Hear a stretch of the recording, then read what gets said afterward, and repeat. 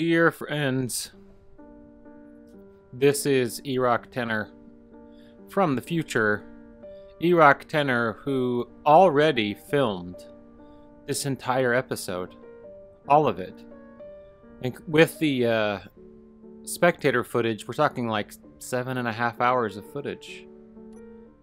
Erock Tenor, who has now learned that you should really check your footage every single time you make any. Like every time you record, every time you do anything.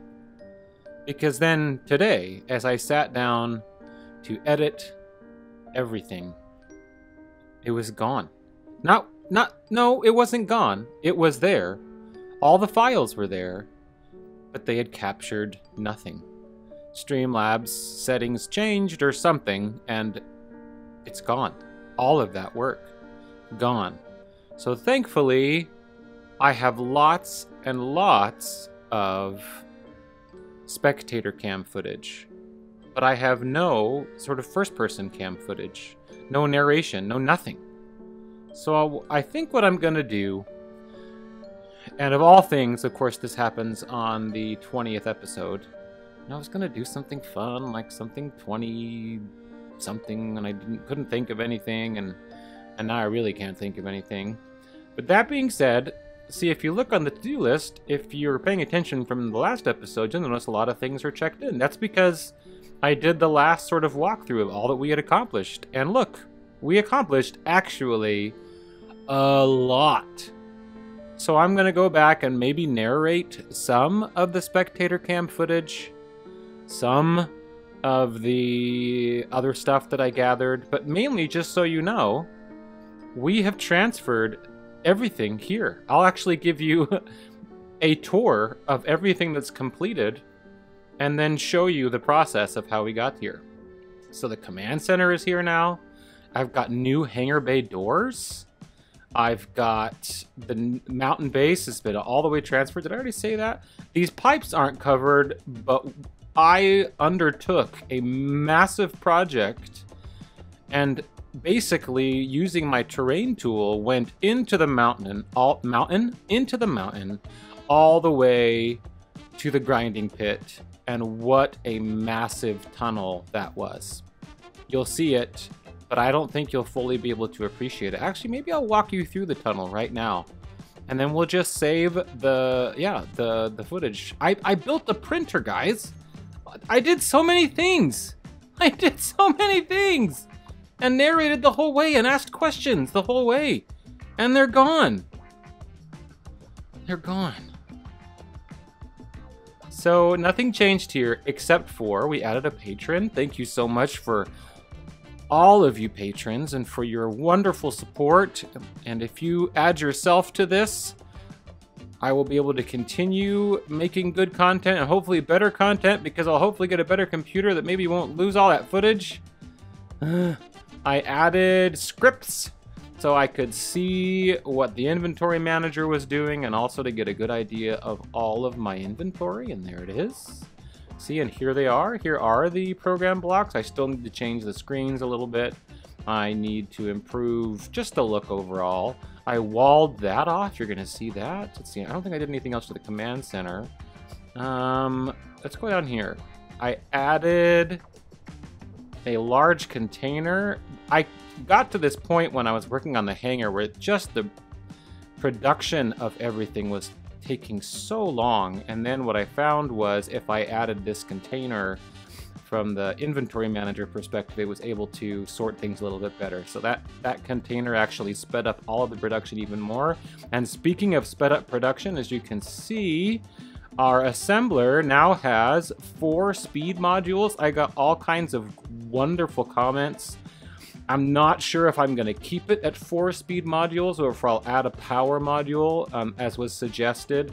I think I'm going to leave this for now just because I just want to see what the suck is on the power. I didn't, upstairs you may have noticed, I've added a power monitor LCD so I could monitor that. And then let's see. 4 yield monitors? I don't know what that is. Modules on the refinery. So that's helping. and then also completed this large reactor. So power, everything has been transferred, everything, which is super exciting. Let's see, I kind of want to go in order of cool. So it's going to get a little bit cooler here. The hangar, based on also from comments, some suggestions on ways that I could redesign this thing. Look at this guy. Look at this new hangar. It's got a couple of problems, and I'll walk you through those. First of all, it's really big, and I'm super excited about it. And the way that I was able to do this was designing it with, and I'll open it for you here in a second. I still have to add all of that, like command center wise. I want to add a bay, like something enclosed or encased back here in glass with different stations and such to be able to run the printer, run the hangar, and just sort of monitor the hangar. And I will probably do that next episode because I'm really excited about it. But basically what I did here was used that rotor and another rotor above, and they swing these doors. See? Doesn't this look... I'm kind of pumped about this. I think it looks really cool. I want to do more on the actual encasing outside. And boy, this was a massive project because it took a ton of resources. But I really love the way it turned out. And again, it swings open. I'll open it for you in a second. I haven't put sensors on it for whatever reason. I always wait until last to do that. Basically, I want to make sure it works first. But as you can see, one of the things that bothers me about this hangar is this gap. I've covered the gap up just using, you know, armor blocks behind it, and maybe that's fine. At least you can't see through it. Putting a rotor, which is what I would have liked to do, just sort of aesthetically, like a rotor that wasn't controlled or locked at all on that side, would have made it look okay, but the rotor doesn't reach, which doesn't really make any sense to me. So the gap is there. I'll probably just leave it. As long as I don't think about it, it doesn't bother me. But there's no gap like that on the other side because the other side is really tidy. Like all you can see on this other side is just the tip of the rotor, which I love.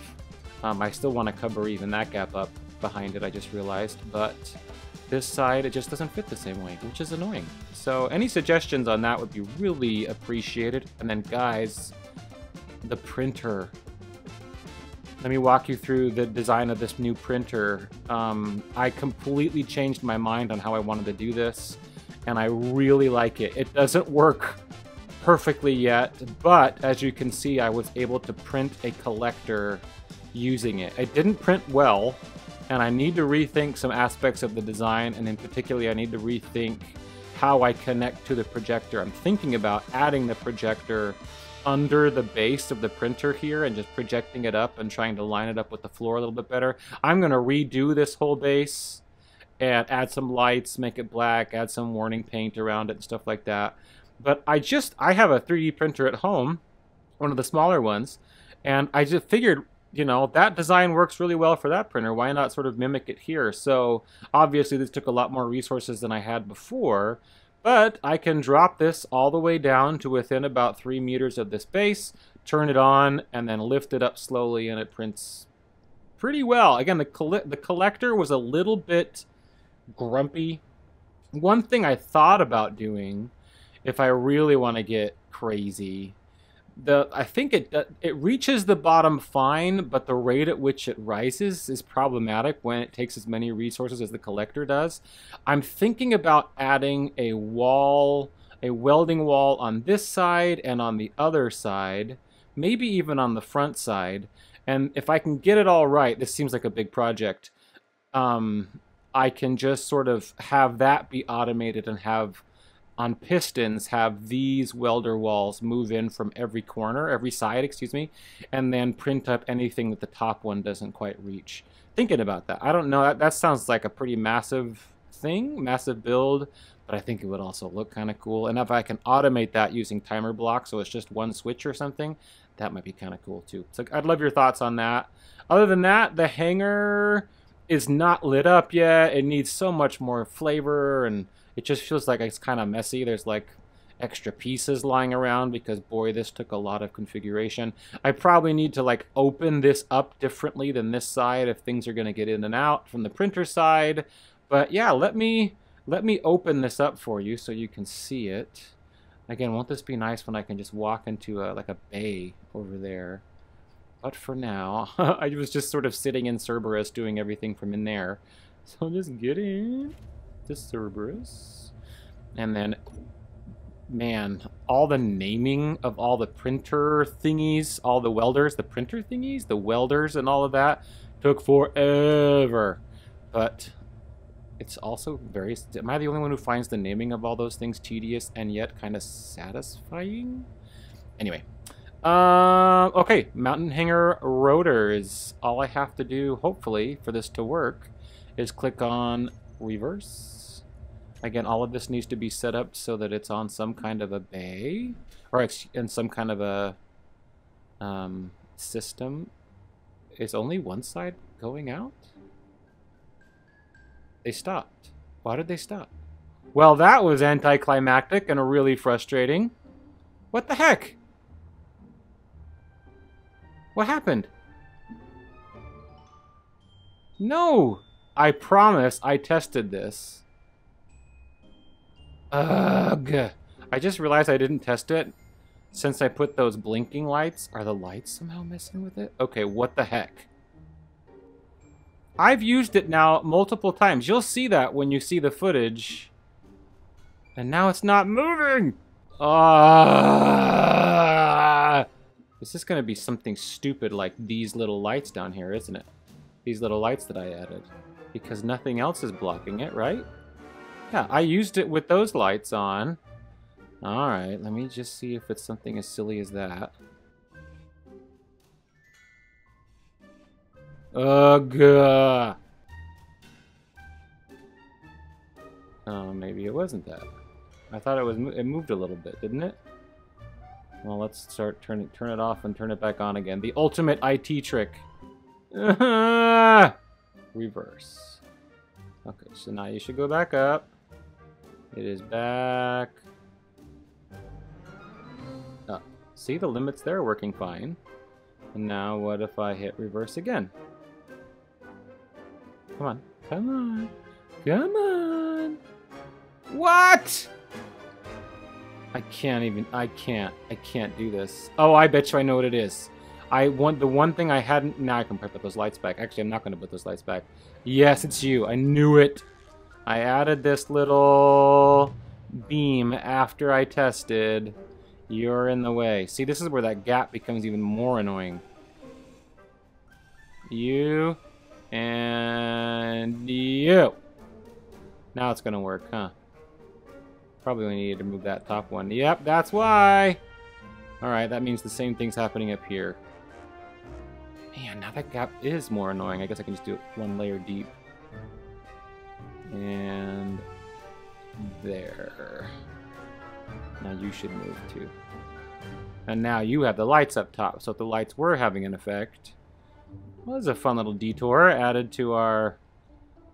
Wait, no, those lights definitely shouldn't be having an effect. What is happening? Is it the top? Is it this? I thought I had that there before too.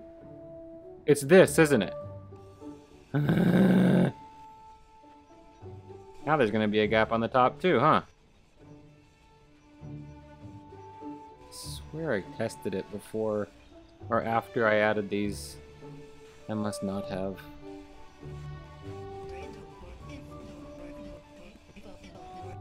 Look at that. There goes. No. Well, that was fun. And all that scrap's about to fall too, huh?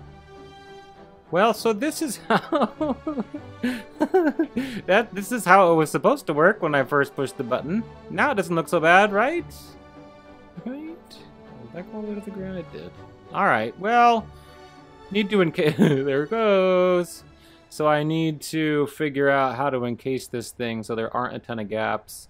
Swinging inside was one way to do that, because then I could hide it more from the outside, then it looks crappy from the inside, and... I end up with a few space issues, like I can't use the design of having the printer underneath. I still can technically, but it makes the space for the repair printer well really tight. And I didn't like that. And again, this all needs to be lit up and such. So let me do this again. Hopefully I'll push reverse on it and it will all come back up. Reverse. There they go. Closing. Ooh, see, it looks that looks kind of cool. Still not quite right. Work to do. All right, so that's a tour of everything that I did. As you can see, not insignificant. So again, I will kind of narrate you through, or at least subtitle you through the 7.5 hours of footage that I have from the spectator cam. I was attacked twice, but actually they were really anticlimactic attacks. I was buried so far under the mountain that I just had to use the spectator cam to watch the attacks. But I just have to show you how deep this goes. Look, so here I decided from here to go in. Hang on to your butts.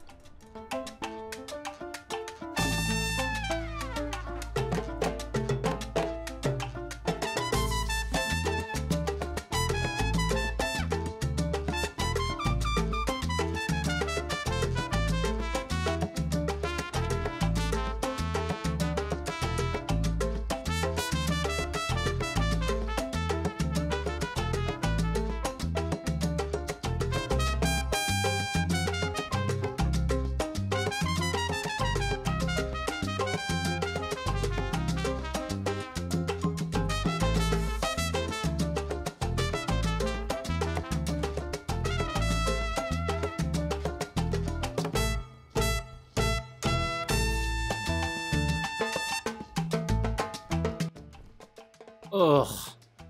Longest tunnel ever. And as you can see, I haven't even begun to weld it up yet, just because that's probably going to be a project I have to do over time. But, ugh. Man, that was a monster. So now that you have an overview of everything that I did, let's cut to the spectator cams. Enjoy the journey, the almost lost journey.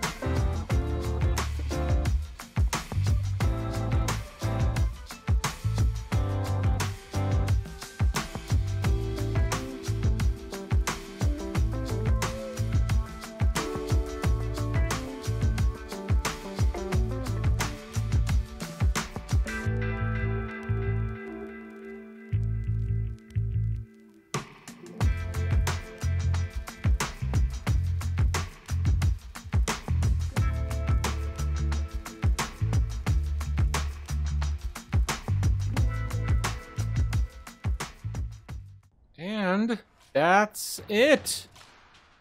Huh. So much accomplished. So much footage that will never be recovered, and yet so thankful Spectator was here to capture some of it for us. So, once again, thank you so much for all of you who have been with me for these 20 episodes. I am so grateful for you. I'm especially grateful for my patrons and anybody who has contributed in the comments. Please, if you enjoyed this video, please like and subscribe. Please hit that notification button. And I can't wait to make 20 more episodes. See you next time. Into the black hole.